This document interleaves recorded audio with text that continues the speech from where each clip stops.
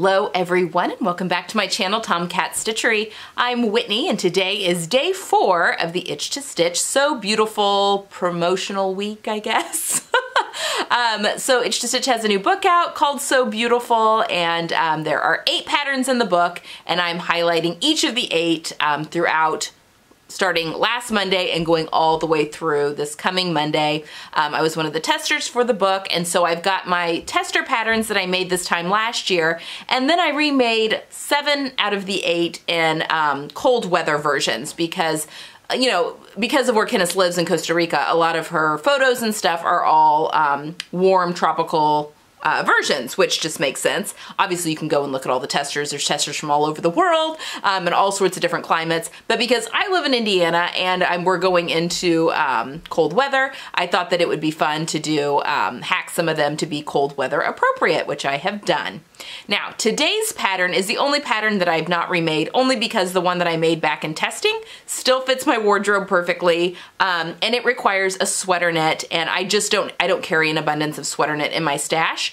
And the color goes perfectly with everything. I mean, it was perfect. There was no need to remake it. I mean, the other ones are pretty good too, but anyway, this is the Carlsbad Cardigan.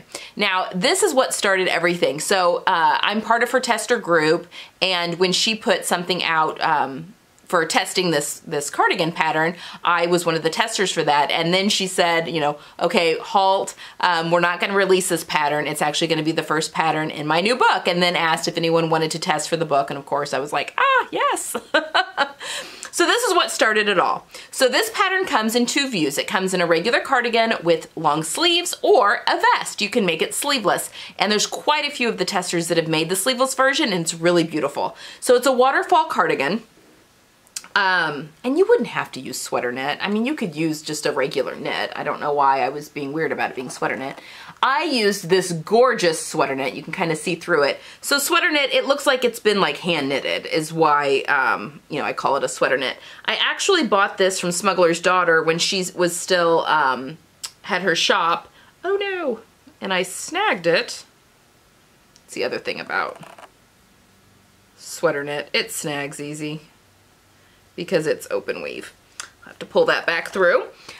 Anyway, it's a waterfall type cardigan. She's got beautiful details on how to finish things with mitered corners, because if you look at the way it comes out in this kind of a rectangle shape, you finish the edges off with these gorgeous mitered corners.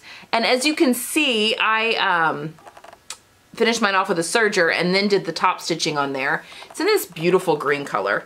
I made the size 8. I've mentioned it already. Today we're at the halfway point, but I did not do any full bust adjustments. There's no cup sizes in her book like her normal patterns have. It's her old size range. It's only from a 00 to a size 20. And but I am normally a size 8 with a D cup, and I've not had to do any full bust adjustments on any of her patterns in this book. So, you know, if you have to do full bust adjustments on her patterns anyway, you may still have to do, I mean, you'll probably still have to do that, but I have not had to do anything, so that's very exciting. I think I shortened the body of this by 1 inch. I shortened the sleeves by 1 inch. That's the only adjustment I made because I am short. It's just, she just has beautiful finishing details on this, like all of her patterns.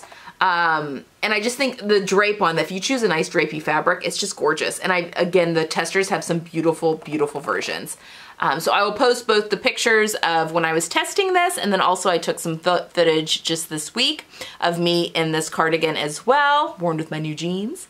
And yeah, it's a really good pattern. I mean, it's just a great waterfall cardigan. I mean, it's a basic, right? That's a wardrobe basic to have a waterfall cardigan in your wardrobe. They're just so flattering across the front of the body, especially if you use something with some drape. I think it just, Kenneth also just does a really good job of making things very flattering, of, you know, being, you know, it's a looser fitting cardigan, but still having shape so that you don't get lost in fabric, which, being a short person, I really appreciate. So yeah, that's the Carlsbad. Love it.